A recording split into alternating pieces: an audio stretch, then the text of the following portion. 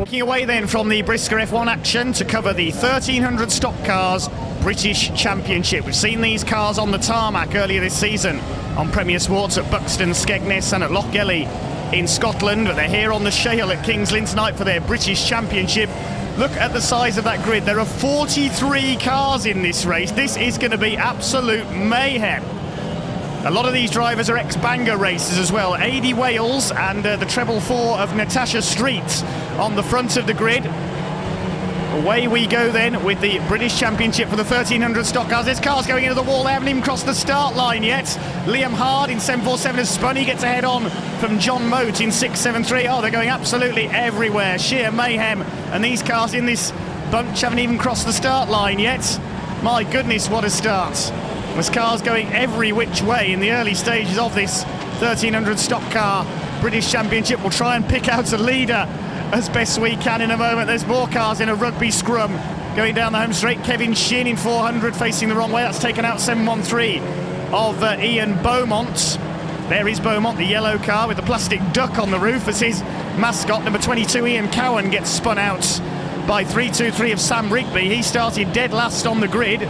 Steve Odell, number 71, ahead of him. His son Adam, the current world champion, is somewhere down this lineup. But there's your early leader. It's 409, Carl Pears. Carlos, as he's known, in the pink 409 Corsa. He leads the way ahead of the 276 car. That's Steve Walden in second place. So the race starting to settle down just a little now after that crazy opening lap from this huge grid of 1300 stock cars. The lightweight hatchbacks made considerably heavier by the armouring you can see on all these cars. It's Carlos Pears who leads the way. Used to race for the famous Stinkbridge team in the National Bangers. He's a couple of car lengths clear of Steve Walden in 276 in second place. Lapping 112, Kev Baird. His Corsa out on the wide line. Drivers from all over the UK here to race in this British Championship this weekend. The leaders coming up to lap Dean Whitwell in 377, not to be confused with the Brisker F1 racer of the same name. Bumpers clanging and crashing in. Oh, we've got another pile up on turn 4. Adam Odell's in the middle of that lot. Cloud of steam from the 473 car. That's Dean Moat. 22, Ian Cowan facing the wrong way as well. And the leaders involved. Round goes Carlos Pears. He got caught up there with the 60 car of Jack Mayle. Steve Walden's gone as well. So we may well have a new leader. We'll pick up who it is in a moment. But Carl Pears went for a spin there, coming down the home straight. He hit the spun car of Jack Mayle and round he went.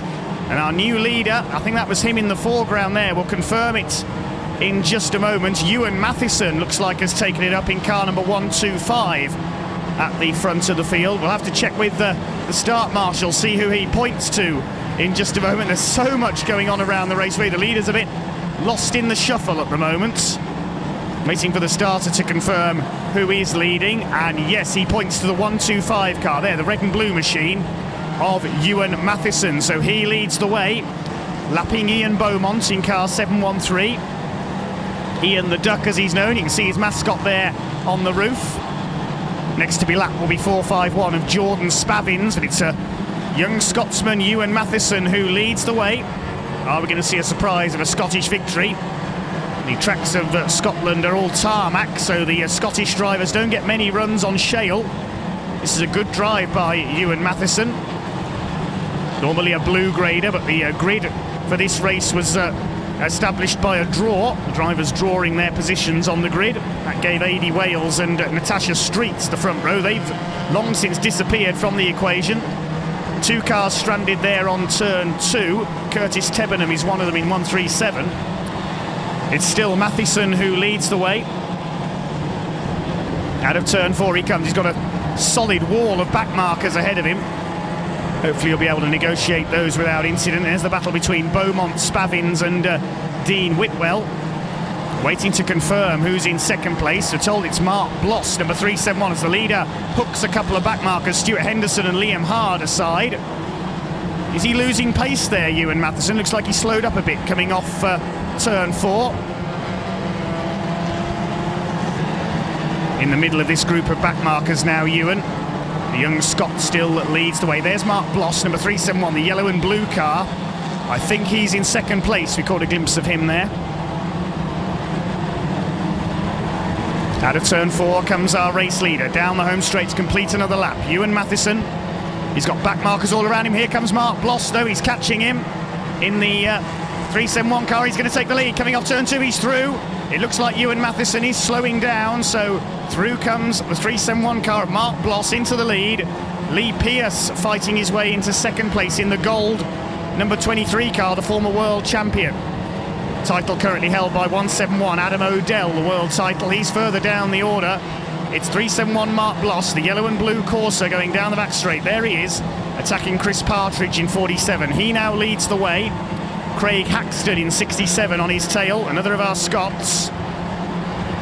And then behind him, the gold car there, number 23 of Lee Pearce. Next in the order looks like Jimmy Morris in car 167, ex-2 litre stock car driver. Craig Haxton pushing Mark Bloss there around turns 3 and 4. Mark won the British Championship some 10 years ago, looking to take the title and the black and white checkered roof for the second time in his career. Down the back straight he comes, the laps starting to wind down now. 377 just ahead of the leader, that's Dean Whitwell. The starter signals them through, 3 laps to run.